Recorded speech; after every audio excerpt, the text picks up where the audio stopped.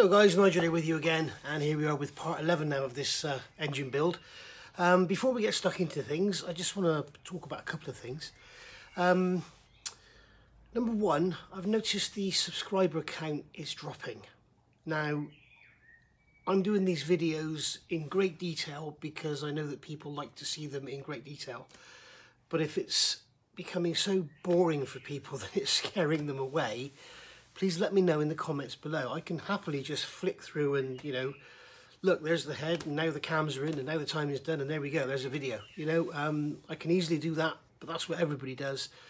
I believe there are a certain number of people that enjoy seeing everything, but I could be wrong. So please let me know in the comments below. You know, the subscriber count is going up fairly slowly. I have another channel called Nigel's Modelling Bench, and that's nearly on 13,000 subscribers now, and this one's struggling to get to the 1,000. So I'm just interested to know really what you think and what your thoughts are. So let me know in the comments below. The other thing is, this video I am going to talk a lot about errors in the manual and the different versions of what I've seen of this front area of the Puma engine. So just as a sort of to cover my own back, what I talk about in this video and what I do practically on my engine is my own thoughts, my own experience, if you like, from reading different bits and pieces. It is by no means to be taken as read, but I can certainly tell you that the engine I have here from a 2011 Defender in this area doesn't resemble what the manual's talking about, and it would appear that there are, I've identified 3 different systems now, particularly around the fuel pump. There are also errors in the manual that, if you follow the manual, it's impossible. They talk about taking the fuel pump off. You can't take the fuel pump out without doing some of the things that I'm going to talk about in this video. The other thing I realised, the gasket set, it's supposed to be a complete engine set. It doesn't have an O-ring for the fuel pump, so it's not a complete engine set, is it? So that, and it says in the manual that O-ring should be replaced. So I don't have an O-ring that size. So I think what I'll probably do is just put a very, very thin layer of the sealer around the back of the fuel pump. Just a very thin layer, just in case the O-ring weeps. So we'll do that. And that really is about that. So let's get on with it. The other thing I wanted to say is I did have a very quick look in the transit manual last night online. I have been asked to put a reference up for it. You can't put links up on YouTube because they get taken down. But if you search Ford Transit 2.4 Tdci manual, you will find it, and it's a very funny. It comes up as a sort of full screen, and then very quickly it goes down to this narrow band in the middle, and it's got well, not hundreds, but lots of adverts down either side, and they're all flashing away, and it's a bit of a pain in the ass. But the manual is free, and it does give you some information that the Land Rover manual doesn't give you, but it's still not good. It looks to me like the people that wrote the Land Rover manual picked up the Ford manual and just basically copied it, and because it has the same mistakes, it's very strange. And also, what I was going to say is, in the transit manual, before doing any timing, they take the rockers off. So that way, remember I showed you yesterday in the build, you can spin the cams because they're not contacting the valves or anything. So you've got no risk of any valve to piston contact or anything. So you can time the engine up and then put the rockers in afterwards. So that's what I'm going to do. So without further ado, let's get to it and start to do some stuff. Okay, so here's the array of parts that we're going to be fitting today. Fuel pump hub, fuel pump sprocket, exhaust sprocket, inlet sprocket. This is the O-ring for the fuel pump, goes on there. And then we've got the nut that holds the hub on. We've got the 4 bolts that hold the sprocket onto the hub. And then we've got the 6 bolts here that hold the 2 sprockets onto the cam shafts. And then in here we've got the cam chain. One piece of advice, again, this is just my advice, it's nothing other than my experience. If you're stripping a low mileage engine, you're going to be reusing the timing chain. Don't wash it out. just keep it in a bag, sealed, keep the dust and dirt away from it. If you wash it out, you're likely to get all the oil out from between the links and everything, and you know, you don't want it running dry or sitting there rusting or whatever, so it's best just to not bother. For the little tiny bit of oil it holds, don't bother washing it out. If the engine's had no mechanical problems and it's low mileage and you're reusing it, then fine. So basically this is what I want to talk about now where the manual goes wrong. If you look at the manual where it tells you to remove the fuel pump, it tells you to remove these 4 bolts from the sprocket, okay, and then you can take the fuel pump out. Well, the thing is, this fuel pump has this hub on the front, and there's a Woodruff key there and a slot in here. So that goes on there on the taper, as you can see there. Okay, the other way around, Nige. Okay, and then the nut goes on and holds that on.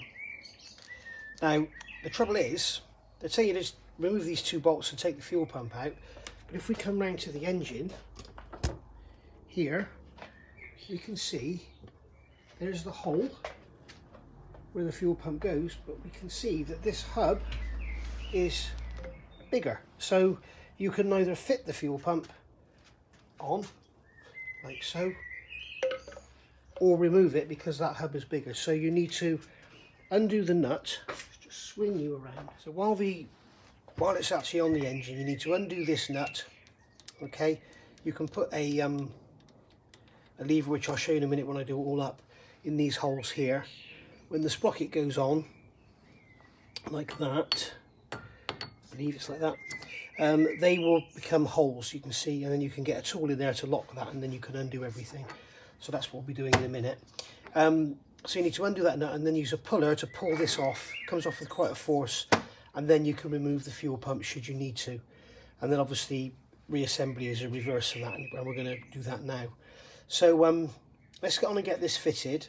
So that's the first bit of the manual that I think is sort of wrong, in error if you like. Okay, so they said it wouldn't rain today, but it's raining, so it's supposed to be a nice dry bank holiday weekend. Never mind. So we've got the fuel pump here, and I've put as you can see, I've gone around a little dab of silicone around there just in case that O-ring weeps, but I don't think it will. So we're going to get this in, make sure we get the right way round with the pipes to the outside. So that's going to go in like that. And then I've got bolts down here, and I've got some thread lock on the bolts. Not so much to lock the threads, but to seal, because that's an open thread into the back of the engine, into the inside of the engine. And I've got the socket over here, it's out of reach, unprepared again. And we're just going to wind that in a couple of turns without dropping anything. Hopefully you can see what I'm doing.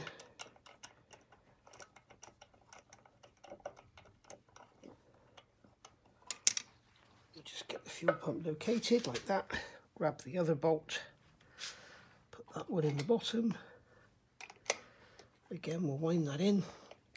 Make sure your threads in the block are very clean as well, otherwise the thread lock tends not to work if the holes are oily. So you need to kind of make sure the threads in the block are nice and clean.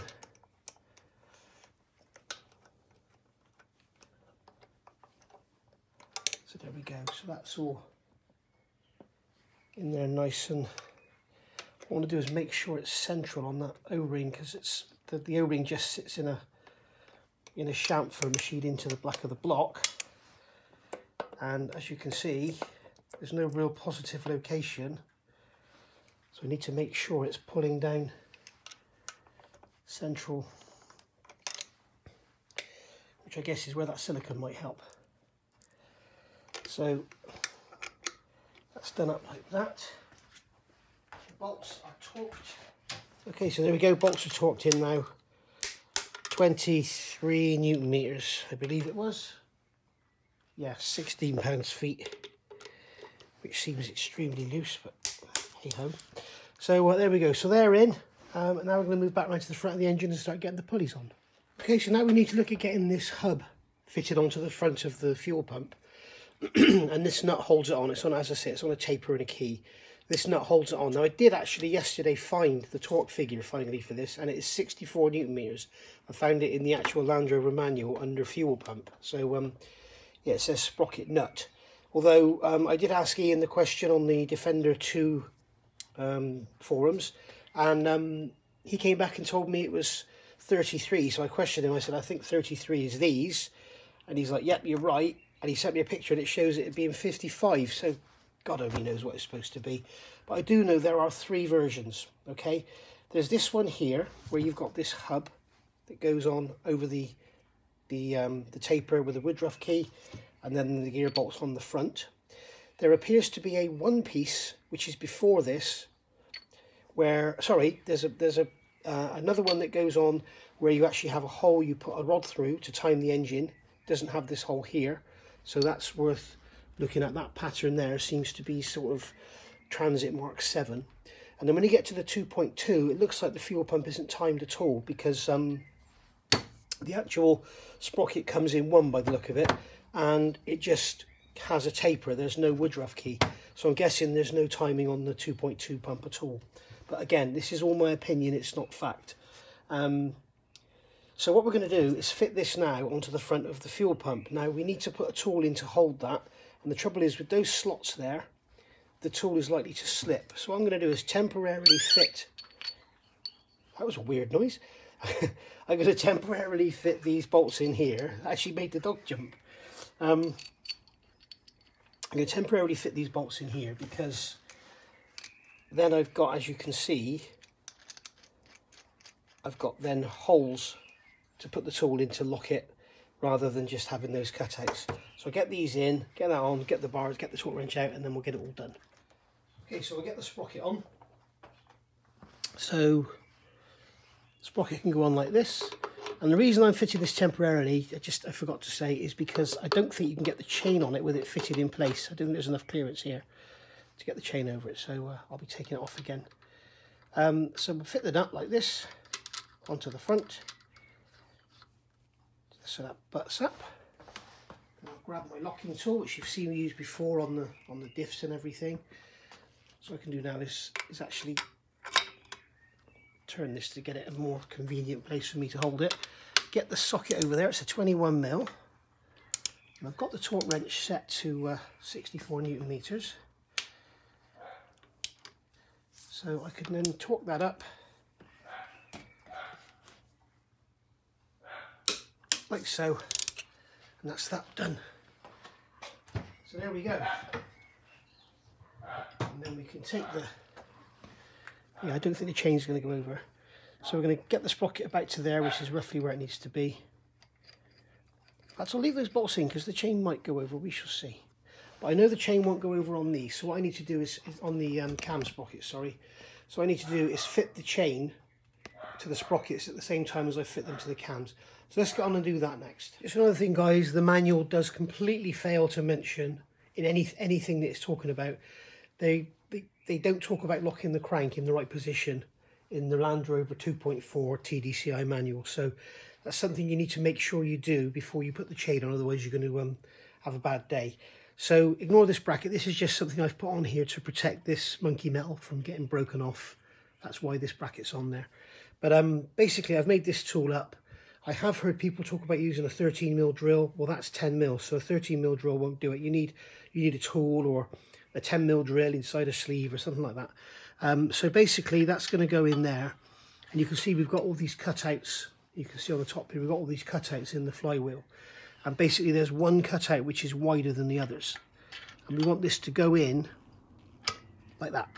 Okay, so that needs to go into that, and then what I'm going to do is rock the crank backwards and forwards and kind of set it in the middle. So there we go. So now we've got that in the correct position and our engine is timed in the right place. So I'm going to leave that in there, okay, and that will make sure that nothing turns if I pull the chain on the crank or anything. And I'm just going to bring that over there and just do that nut up, and that will hold it in, and again save it getting knocked. Okay, so you can see here I've got both the cams locked with the 6mm drills in there. Not really 100% necessary at this point because we don't have any followers in there, so nothing's going to turn and hit any pistons anyway. But got those in there, and then what we've got is the the actual sprockets, so they're going to go over, so that this hole down here is going to go over like so. Okay, so that's how that's going to go in. As I say, the reason I'm doing this is because you can't get the chain on once the sprockets are on. So if you look at the chain, we can see here we've got some coloured links. You can see we've got two there which are fairly close together. Okay, there's one here, and then there's one here, and then a bit further around there's another one here. Okay, so that's for the fuel pump, and these are both for the cams. So what I'm going to do is get the exhaust cam sprocket, and on there you can see there's an arrow. So we'll line that up with the coloured tooth, the coloured link. Okay, so that's the exhaust, and then the inlet will do the same. Line the arrow up like so. Okay, and I've got myself in a position where I can't turn my hand over. There we go. So now we've got the inlet and the exhaust there with the coloured links. Okay, so we can now take these, slide them over our 6mm drills, and then just put them on to the front of the cams like so. Don't stress the chain sideways. If the chain is up against something, don't force it. You know, don't try and bend it, because you will not do it any good at all. Okay, so that's going to sit like that, and then that's going to go around the outside of there. So I'm going to put one bolt in each just to hold them in place. Alright, so as you can see, we cannot get the chain over the sprocket. Yes, we can. I didn't think it would go. No, it won't go. It won't go past that casing. It'll go here, but it won't go at the top. And I don't really want to force anything. No, it's not going to go. It's literally a couple of thou, I think. I don't really want to force it and scratch anything. So we'll take these bolts out. Just caught my hand on the back of that drill. I'll swap them over, I think, because this one is a wood drill with the point on the front. Ow, blood. So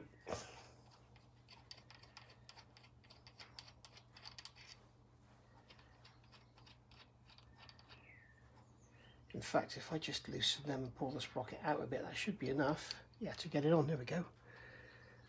So there we go. That's that chain on there. So we've got the mark now lined up with the hole. So that's all good. And I'm going to have to tend to my finger because it's bleeding a lot. Do those bolts up loosely. In fact, we can actually tighten them up. They don't need to be loose because there's no movement on this at all. Obviously the fuel pump doesn't need to be that accurately timed. So I'll get those tightened up, and all I'll do is use the same as I did before with the lever, and then I'll get a couple of bolts put up in here and get my finger dealt with.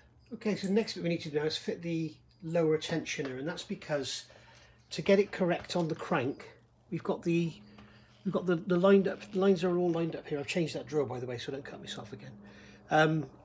But basically what we're going to do is get it correct on the crank. So because it's pulling that way, what we're going to do is actually have the chain tight with it all pulled that way, and then we get it on the crank in the right position. So we're going to fit this tensioner in here. So we've got a 50mm bolt going through there, 50mm by M6 bolt, and then we've got a 25mm M6 screw going down here. Okay, so I'm going to grab a socket, just nip them up. They're done up to 15 Newton meters. In fact, I'm not going to make the mistake that some people may have made before. I'm going to go on and torque them up now. Okay, so they're torqued up. It's always best, whenever you're working on things like this, guys, don't get any distractions or whatever. Don't ever put anything in finger tight that you know you're not going to go back to. I know these are finger tight because I need to do that after everything's done, but stuff like that you could easily forget, and if one of them comes out while it's running, it's going to make a bit of a mess. So, right, so now that we've got that in, we need to have the chain pulled nice and firmly. Okay, so the fuel pump is right on the link. We know the crank is in the right position. So I'm going to pull the chain down. Okay, I'm going to have to go up a tooth because I can't go any more clockwise. So we've got to turn these sprockets round to there and then see if we can get it onto the crank. Here we go. So now that's on the crank. And when it's pulled tight, we've got adjustment on here still. You can see we're in the middle of those slots. If we were a link, I'll just go a link out just to show you. If you find it like that, okay, so the chain is still loose here, and I haven't got any more movement, I know I'm a link out, so I'll come down another link, like that, and you can see that with the chain, because when the tensioner goes in, the chain will be held over like that, okay? So this is the guide. I call it a tensioner, didn't I? It's not, it's a guide. So that's lined up there, that's lined up there, that's lined up there, and we've got movement either way on these pulleys, and we're on that guide there, so we know we're good. Okay, so I've done these up off camera, by the way, and I used a 21mm ring spanner on that nut to hold it to tighten them up. What we must do is avoid actually putting any stress on the chain or anything. We've got these to lock these when we do these up. With this one, it'd be so tempting just to torque it, and you're putting all that stress on the chain. Support that and do them up that way. Right, so that's that done. We've got the top guide to go in as well, and that's going to be 15 Nm, and then we're going to look at getting the tensioner in. Okay, so now we've got the tensioner guide, and that's basically going to go in that way, and you've got a pivot here, and the tensioner is basically going to push against here and keep the chain tensioned. Have a look down there, see if it's got any significant wear in it. That's got some lines. One other thing I want to say is if you wash your parts in paraffin tanks and stuff, avoid washing these with any chemicals. Some plastics are affected by paraffin and some solvents and stuff. Be very, very careful. As you see, I haven't washed these. I've just wiped them over. They've still got oil on them from the last running. But basically, I just wipe them off. I don't actually put any brake cleaner or paraffin or anything. So that's going to go on that. And we've got this special Torx bolt here, which is like a pivot, and that goes in there, and that's what it pivots on. Okay, so this is going to go in here. So this is going to pop in behind the chain, like so. This would be so much easier to do if the camera wasn't on. And then that bolt's going to go into a threaded hole there. And it's actually saying 15 Nm, but it's like an M8 thread on it, so I'm going to go a little bit tighter.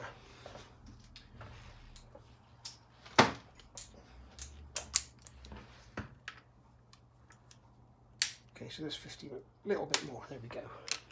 So that's going to tension the chain. So now you can see when the chain is tensioned, we've got middle of the slot, lined up there, we're all good, and the crank is locked, as we know. So there we go. So now we need to look at the tensioner. Okay, so as you can see, the tensioner is here. Now, from looking at various bits online and manuals and stuff, it looks like there's a few different types of tensioner. And you see this one here has the plunger. It's got a tab on the front, and what you do is you pull that back, and then you can close this up in a vise, and then you put a I've used a rivet, as you can see, through there, and that holds it in the closed position. When you do close it in a vise, close it very slowly. Don't just try and wind the vise in and rush it. You may damage some seals or something. Again, I never wash these. I don't know what's inside there. I don't know what could become damaged, so I just leave them, just wipe them over. Okay, that's going to go into here. All right, and then we're going to make sure the mating face is clean, actually. Make sure there's no burrs or edges or anything on it. Same on here, make sure that face is nice and clean. I've blown all the holes out previous to starting today's video. So we're just going to put that in there. There's no alignment dowels or anything, surprise, surprise, it's just literally the bolts. Because it's the cheapest way.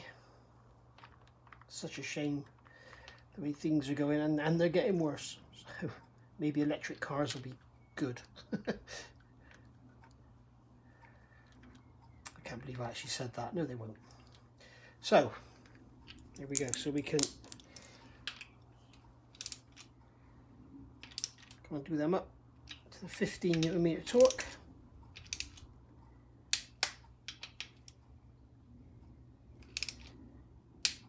Okay, so that's all good. So that's pulled down. That's actually operated by oil pressure, so that's all cool. So now that that's like that, we can pull the with a pair of pliers. Just check that everything's okay. Everything's all lined up. They're in the middle. That's on there. Right, so we can pull that rivet out. And there you go. That's it, tensioned. And as you can see, that's held over quite tightly with a spring. And then you also get oil pressure going in behind it. So we can see now that there's like a ratchet. You can just about bring you in. And here, you can see that in here, we've got like ratchet teeth, so it ratchets back. Okay, so there you go. Okay, so now that that's all done, all we need to do now is torque up these 3 bolts in each sprocket. So we've got the drill in there, and that's going to support it, so we're not putting any stress on the chain. Just going to bring them down just so they're seated.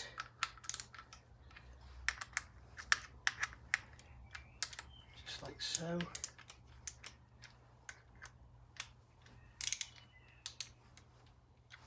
Make sure the drill is fully in, yeah.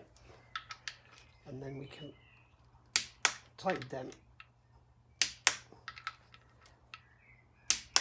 Okay, then we do the same on this one.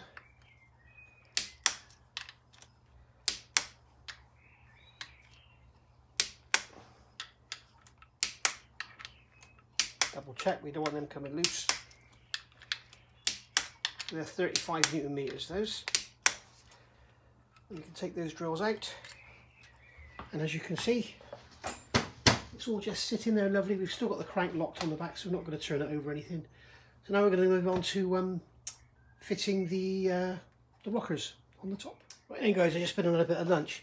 I also had a look on the transit forums to find some pictures of this, because there's an M6 threaded hole there and there's nothing in it, and I'm wondering what goes in there, and it looks like there's nothing goes in there at all. So that can just stay as it is. But I was also looking, I was reading one of the problems. If you remember, I said about not putting the sump on. Sure enough, one of the guys was doing a timing chain, and he dropped one of the guide bolts down into the sump. So yeah, so that was why I said that. Basically, you don't put the sump on until last, and then if you do drop anything, you can get it out of the engine easily rather than having to unstick all the sump again. So what we're going to do now, we're going to look at putting all the, basically got this here. This is unusual. I've never seen this on an engine before, but it's actually a complete metal frame with all the hydraulic lifters and the roller rockers and everything in it. So again, I haven't washed this out because I don't want to fill anything with paraffin or anything. So it's just had a wipe off and a blow off with the airline, and we're going to get it fitted. The other reason I was looking on the transit forum is, according to the manual, these bolts have to be replaced. But they're done up to, like, I think it's 10 Newton meters and then 45 degrees, so they're hardly going to be stretched.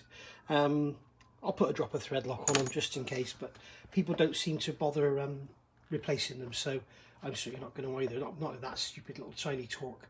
So if they were M6s, then maybe, but you know, I'm kind of wondering.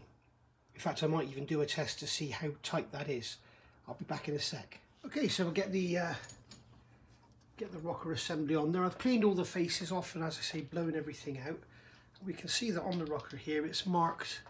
You can see we've got an in and an X, which is good of them. So very, very simple. So that's basically just going to drop in there. It does have some dowels in it, which is, again, a nice touch. So we'll just drop this down in on those tapered dowels, and that's just going to sit there like so. We need to make sure that the rockers are all actually over the valves, because they've got like a locating ridge in them. So we'll make sure as we pull it down that it's all going down the same. Okay, so I'll do is just put the bolts in. I put a tiny drop of thread lock on the bolts. I've just dropped one on the floor, which is absolutely wonderful. I need to put some blocks under the front of my bench so everything rolls back rather than rolls forward. Let's just get those in like that. Get the one up off the floor. Luckily the thing's got stuck in the thread lock. The floor is dry.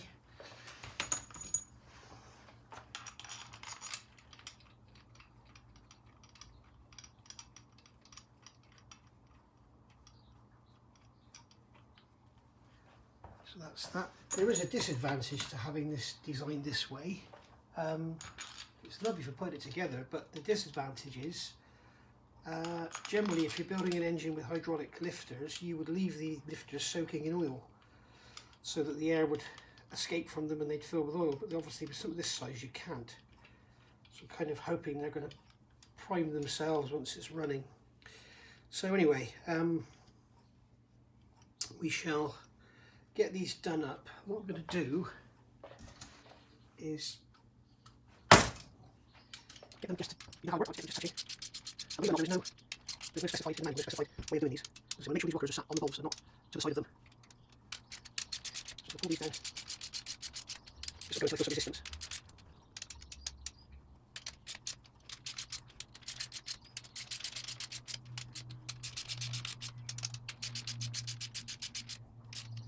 Okay, so now I'm starting to get some pressure on them now.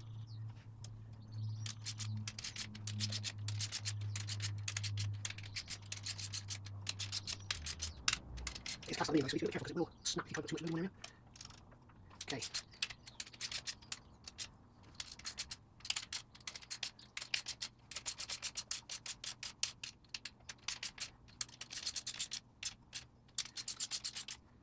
There we go. Okay, so just check them all centered over the bolts, which they are. And then it's 13mm and 45 degrees. I'm going to send you on ahead.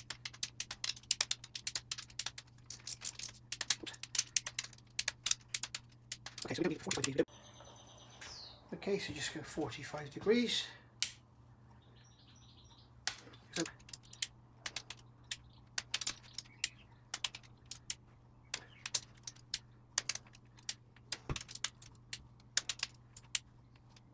So there we go, that's them all done up. Okay, so just to check everything's okay and nothing fouls, we're going to turn it over twice by hand. So I've unlocked the back of the crank. I've taken the locks out of here, so we can just turn it over now and we can check that we can get 2 revolutions without anything fouling.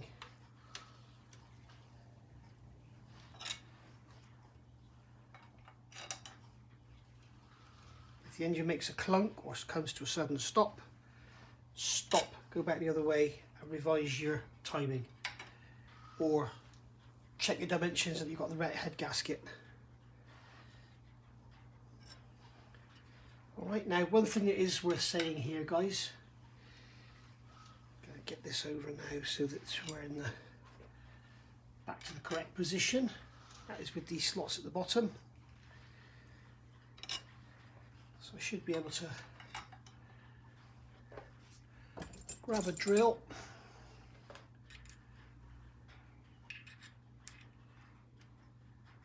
feel that when it goes in, there we go, that's in there. So get a locking tool for the back, make sure that's going to go into the crank.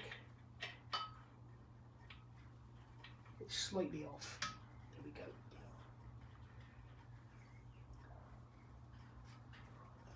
Which you would expect.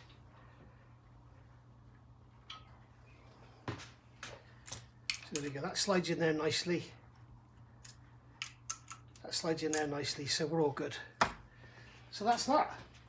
The engine is built and timed, and we can start to cover it all up now. Okay, so there's the cover on, and we've got the seals in for the injectors. These seals here didn't replace them, they're absolutely fine. They go around the long bolts that go down through and hold the injectors in. There's like a claw that holds them in, you'll see that. These holes are open, and I need to be a little bit careful that I don't drop anything down in there. So I'm just going to get some bits of paper towel like so. Just shove them in like that, very loosely, not anything too tight. Just like I did have these down in there before, actually. If you saw, that one's actually ripped. I did have them down in there before, and because you really don't want anything falling down into the cylinders. So that's sort of open to the cam area and the cylinders and everything there. So just a couple of bits of paper towel in there. Nothing too tight because you don't want to damage these seals. Now, these are actually the old seals I've reused. The new ones are here. And I'll show you one of the issues I found. Like if you look at this one here, you can see the actual spring has got a kink in it, which to me just says it's probably not a very quality product. And also the other thing I noticed was the outside is a lot softer than the original one. When I pressed them in, they tried to sort of pop themselves back out again, which was a bit funny. So they didn't really want to stay in, they just kept popping themselves back out again. And then when I actually had one of them, I pushed it, it went on an angle, and went to pull it back, and the spring came off the inside here. And as you can see, there's no real retaining for it at all. It's just, it comes off very easily. So I thought, I don't like that. So I got the old seals out and had a look, and they've got a far better retaining on them, and they actually fit into the head much tighter. Now, one of them was weeping, so I'm guessing they're gonna weep. All the breathers are clear and everything, so I don't know, I'll just have to keep an eye on it, I guess. The trouble is, it's going to be quite a job to change them, and I don't want to wait. It's a bank holiday now, I don't want to be waiting around for new seals to come, and I'm not sure the new seals will be any better. So maybe the thing is just keep an eye on it and keep it clean when they weep.